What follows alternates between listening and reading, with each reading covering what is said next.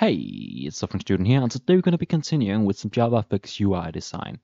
So in the last episode, I created a very simple program, which has some background colors, some buttons with some different colors, a button with some text with some different colors. And today we're going to be creating some new buttons that's going to be a bit more interesting. So these buttons don't really do much, and you can't really see whenever you hover over them or when you click them or anything. And today we're going to be using CSS to create some better looking buttons, or at least more responsive buttons that feels better to click. Or definitely more satisfying than these, because when you click these, nothing happens. So first, let's have a look at the FXML. So this is the program we created last time, some buttons in the VBox and some random panes. But last time we just changed the individual button with some style and added some background color. Today we're going to be using a style sheet. So I already created a CSS document, which you just simply create by doing new file, anything like test.css, and you create a CSS document. It kind of just works like any other text editor, but what happens is we would use like a dot to create a variable, kinda. So this is like a dot button, which is going to be a style class. And then for button, just a basic button, we're going to add some background color, and we're going to change the radius of the corners, which I'll be showcasing just soon what it actually looks like. Then I'm going to be adding at that button hover mode, which is going to have a lighter color, and a dot button pressed mode, which is going to just have the same color as the normal button. So what we can do is if we remove these buttons and we add a new button, and we inside this button use the style sheets and then get the CSS style sheet from my program. And as you can see, it's already added. That is the button class because it's the only thing we have right now. But otherwise, you'd have to choose a style class button.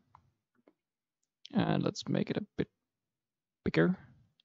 And actually, because of what I talked about previously with round edges, is these, because we're gonna make it kind of like it's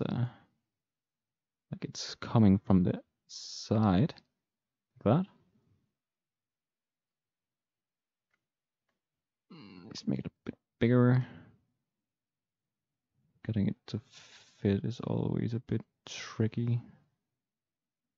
There we go. Let's try saving it and let's run again. So now we have a bit more responsive button whenever we hover over, which is this mode. So we have the normal mode, which is the color in the background. Whenever we hover over, we change the color. So as you can see, the button feels a bit more responsive. And again, when we click it, it changes color as well.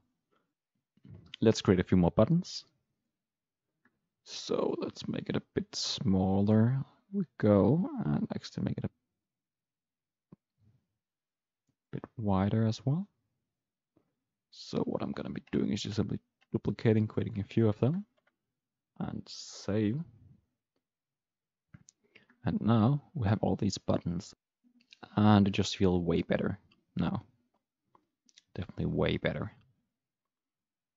So that's pretty much the basics of creating a CSS style class, where we have like just a basic mode, a hover mode, and a pressed mode. And then we just inside our scene builder, just simply add it as a style sheet and choose the specific style class. So what this also allows us to do is we can inside the same style sheet add different style classes. So for example, we could also add maybe like a dot button 1, for example, which would have some different colors and radiuses and stuff. But this is pretty much the basics of creating a CSS file, which we will use as a style sheet inside Scene Builder to add some buttons where we have some different colors, where we hover over them, and when they are pressed. And we can just gonna continue using CSS in the next episodes to create some more fancy and cool elements. So if you enjoyed this video, please leave a like and subscribe, and I wish you all a wonderful day.